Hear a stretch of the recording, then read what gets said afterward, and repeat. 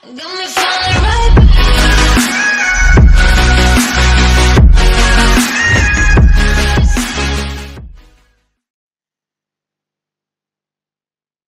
Hello YouTube, how are we doing today? I hope you're doing good wherever you are. It's a lovely day here today. So we're going to talk about 15 tips on how to use Pinterest for marketing. So what is Pinterest? Well, Pinterest is comparable to Twitter, but instead of sending tweets, you share images called pins. Other people can follow your pins. This allows you to increase your exposure to the web, share your products or messages, and increase your SEO rankings to get those all-important backlinks. You can also improve visual branding. Attracting Pinterest followers is paramount to attracting new visitors and to boost your SEO. How to achieve this? Well, we're going to go through this today. And guys, if you have any comments, please leave them below. Let's get to it. So, number 1, add the button to your website. Probably the easiest way to generate more Pinterest followers is to add the Pinterest button to your website. You can find it under the menu About and then Pin It button. Keep in mind to place this in a strategic place on your site, allowing your visitors to pin any of your content straight away. And number 2, add Pinterest to Facebook and Twitter. Link your Pinterest account with your Facebook and Twitter accounts. This way you can create value across all your social media channels and increase your exposure to your content. Number 3, use best practices. Do you want to know what kind of pins people like? Look under Popular and find out which pins people like. Look especially at the keywords in the titles and the hashtags that were used. Learn from the best practices and learn from the top pinners out there. There's some good stuff on Pinterest, guys. So get in there and see what's popular. Number 4, place your pins strategically. Touched on this a little bit already. While you're looking for what works, keep an eye out for popular boards. Adding your pins to these boards will boost the exposure and impression of your pins. There's no need to reinvent the wheel on Pinterest, guys. Just see what works and copy what works.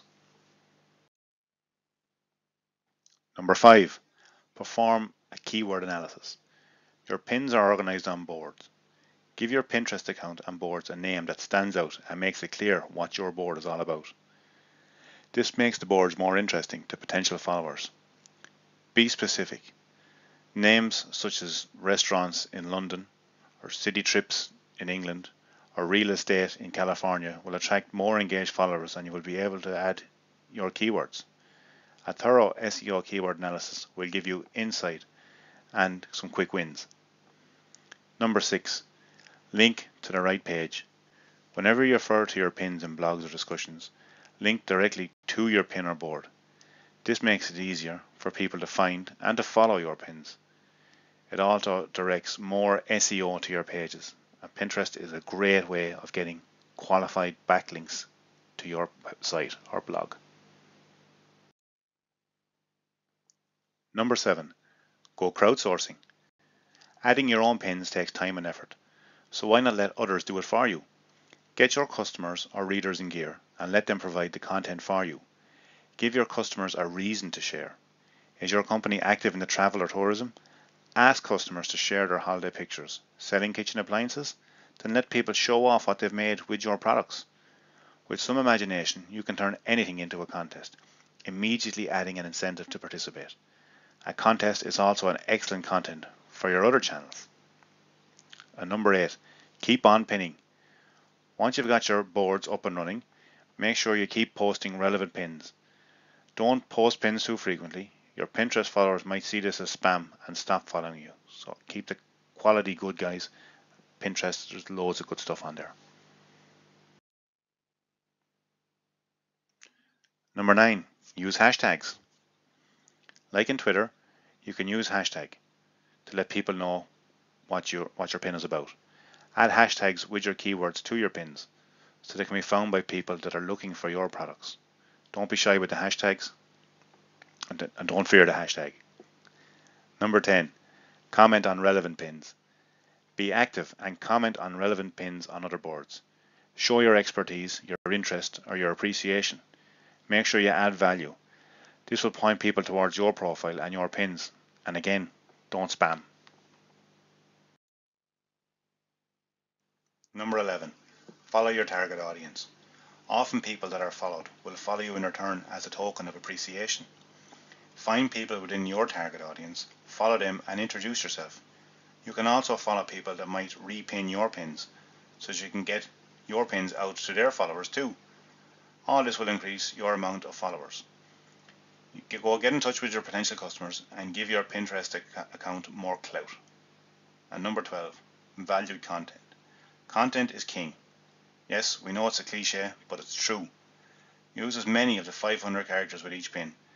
Add your SEO keywords and make sure that every pin has something interesting for your followers. Coupons, VIP content, QR codes, barcodes, pre-release images, image reviews, how-to tutorials. Be creative and it will be very much appreciated. Number 13. Grow organic.